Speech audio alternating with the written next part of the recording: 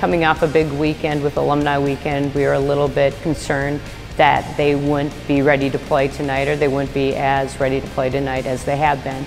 But they proved us wrong, and they were ready. They jumped out to a good lead and continued working hard throughout the game. It feels really good. We've been working hard in practice and putting a lot of energy and effort in, and I think it's starting to pay off.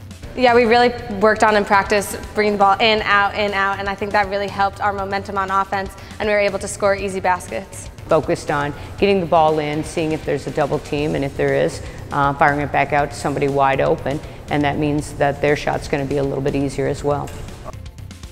We spend a lot of time at practice focusing on our defense, and we put a lot of pride into it, and it's really good to be able to communicate and work together on the court. I think defensively we were able to communicate well on the court, we were able to help each other out, and we did a great job keeping up the energy.